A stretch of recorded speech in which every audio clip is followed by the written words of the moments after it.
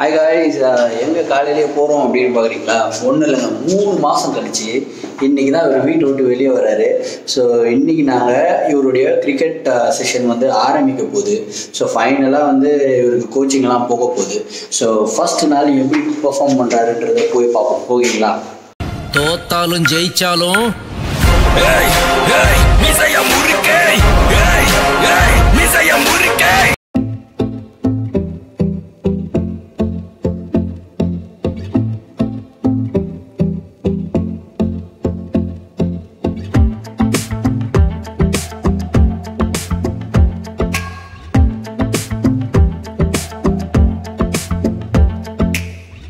கடைசியாக ஒரு வழியாக பிச்சுக்கு வந்தாச்சு. இப்போ இவர் வந்து பார்த்தீங்கன்னா ரன்னிங்லாம் போயிட்டு வார்ம் அப்லாம் பண்ணி ப்ராக்டிஸ் பண்ணிகிட்ருக்காப்புல. அது வந்து காட்டுறேன் பாருங்கள்.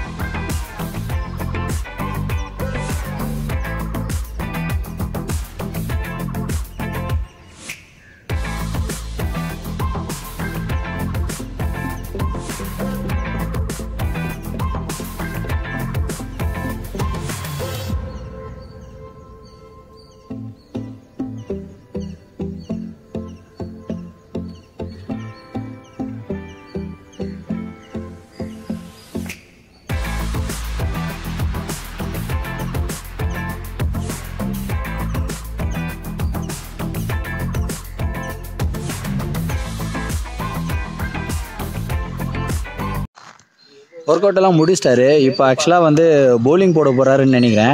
ஆனால் வீட்டில் ஃபுல்லாக வந்து பேட்டிங் ப்ராக்டிஸ் தான் பண்ணிகிட்டு இருந்தாப்புல. இப்போ பவுலிங் எந்த அழகில் போடுறாருன்னு தெரியல.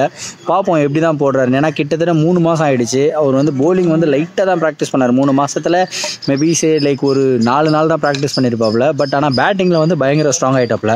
வி வில் சி எப்படி பர்ஃபார்ம் பண்ணுறான்னு. ஓகேங்களா?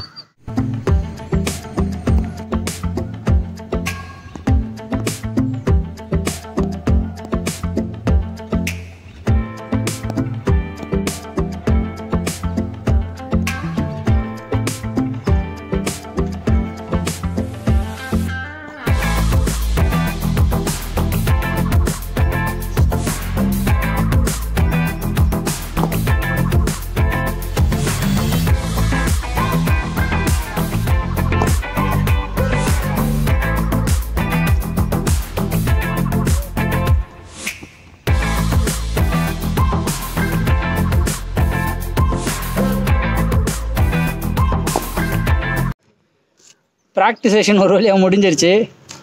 ஐயா வாந்தியெல்லாம் எடுத்து ரொம்ப டயர்ட் ஆகிட்டாரு. But he played good. Mithun, say hi. இதில் கொடுமை என்னென்னா நான் வேறு விளையாடி ரொம்ப டயர்ட் ஆகிட்டேன். ஓகே மிதுன், டெய்லி ஆட்ட எடுத்தா டாடி? டெய்லியும் நானும் விளையாடணுமா? Let's see. கொஞ்சம் ஃபிட்னஸ் தேவை எனக்கும். ஒர்க் அவுட் முடிச்சு வீட்டுக்கு வந்தாச்சு. இவரும் விளையாட்டாரு. How was your first day? எப்படி இருந்தது? நல்லா இருந்தது. அங்க பார்த்து சொல்லணும். நல்லா இருந்தது. நல்லா இருந்ததாமா. அது கையெல்லாம் வலி. நாளைக்கு தான் தெரியும்னு நினைக்கிறேன். இவனுக்கு வலிக்குதோ இல்லையோ, எனக்கு செம்ம வலி. ஏன்னா ஒரு 15 டேஸாக ஒர்க் அவுட் பண்ணிட்டு இருக்கோம். நம்மளுடைய ஒர்க் அவுட் ஸ்டார்ட் பண்ணி 15 டேஸ் தான் ஆயிருக்கு. இன்னும் அந்த ஸ்டெமினா லெவல் வந்து பழைய லெவலுக்கு வருதான்னு கேட்டிங்கன்னா இன்னும் வரல. It takes 15 more days. திடீர்னு போயிட்டு உடனே வந்து கிரிக்கெட் மேட்ச்சில் பவுலிங் போடுறது என்ன, அதுக்கப்புறம் ரன்னிங் ஓடுறது என்ன. ஸோ ரொம்ப ரொம்ப கஷ்டமாக இருக்குது எனக்கு. அது ஆக்சுவலாக பார்த்தீங்கன்னா இந்த பேக்கு, இந்த கை, ஷோல்டர் எல்லாமே செம்மையாக வலிக்குது. அது மேட்டர் ஆஃப் த ஃபேக்டர்ஸ். இது வந்து டெய்லியும் தொடரும். நாளைக்கும் வந்து பார்த்தீங்கன்னா இவருக்கு கிளாஸ் இருக்குது. ஸோ மண்டே டு ஃப்ரைடே ஒரு ஜாலியாக வந்து விளையாடுவார். இவரு கூட சேர்ந்து நானும் வந்து திரும்பியும் கிரிக்கெட் விளையாடுறதுக்கு ரொம்ப ரொம்ப பிடிச்சிருக்கு. பிகாஸ் இனிஷியலாக வந்து பார்த்தீங்கன்னா இவன் மட்டும் தான் விளையாட போகிறான் அப்படின்னு நினச்சேன். திடீர்னு இவருடைய கோச் நீங்களும் விளையாடுங்க அப்படின்னு சொன்னோன்னா பயங்கர ஹாப்பி ஆகிடுச்சு. ஸோ இப்படியே கண்டினியூ ஆகும்னு நினைக்கிறேன். ஸோ இது இப்போ என்ன பண்ணிட்டு இருக்கோம்னு பார்த்தீங்கன்னா ஒன்றும் இல்லை. இப்போது ஷூட் பண்ணிட்டு இருந்தோம், கரண்ட் போயிடுச்சு. ஸோ அதனால் நேச்சுரல் லைட்டை வச்சு ஷூட் பண்ணிட்டு இருக்கோம். இது உங்களுக்கு எல்லாருக்கும் தெரிஞ்சிருக்கும். இதுதான் நம்மளுடைய favourite black background, black sticker. Mithun, are you feeling tired? No tired இல்லை எனர்ஜியா இருக்கிறோம். எனர்ஜியா 10 ஓவர் போலிங் பண்ணலாமா? 10 ஓவர் போலிங் பண்ணலாமா? சரி ஓகே. அடுத்து வந்து ஆஃபீஸில் ஒரு பேக் டு பேக் ஒரு 2-3 மீட்டிங்ஸ் இருக்குது. அதெல்லாம் முடிச்சுட்டு அதுக்கப்புறம் லஞ்சில் தான் போயிட்டு இவங்களெல்லாம் மீட் பண்ணுவேன். ஸோ அது வரைக்கும் கொஞ்சம் பிஸியாக தான் போயிட்டுருக்கோம். இன்றைக்கி ஒன்றும் நம்ம வீடியோக்கு உண்டான கண்டென்ட் எல்லாம் எடுக்கலை. ஸோ ப்ராபப்ளி அது வந்து லேட் ஈவினிங்ஸில் தான் அந்த கண்டென்ட் எடுத்து வீடியோலாம் ஷூட் பண்ண போகிறேன்னு நினைக்கிறேன்.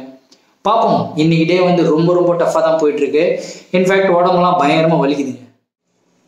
Quite a tiering day actually.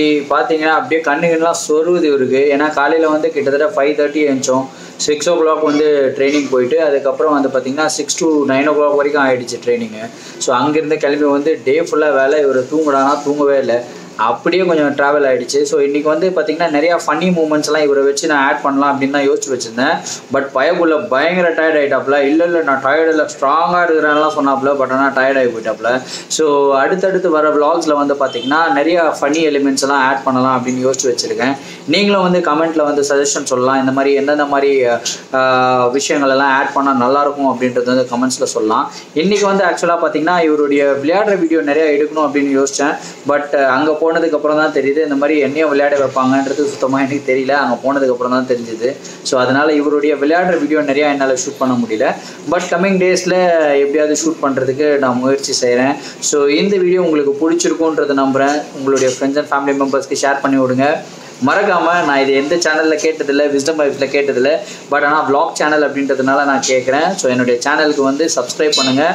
Subscribe பண்ணிவிட்டு அந்த பெல் ஐக்கான் வந்து கிளிக் பண்ணுங்கள். மறக்காமல் கிளிக் பண்ணுங்கள். மிதுனுக்கு வந்து கண்டிப்பாக சப்போர்ட் பண்ணுவீங்கன்றது எனக்கு நல்லாவே தெரியும்.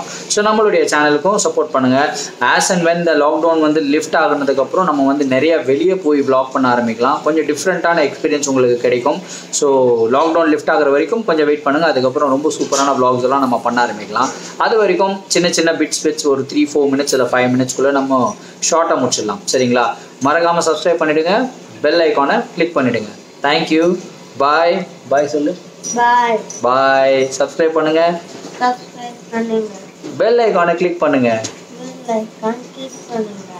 ஓகே. பாய்.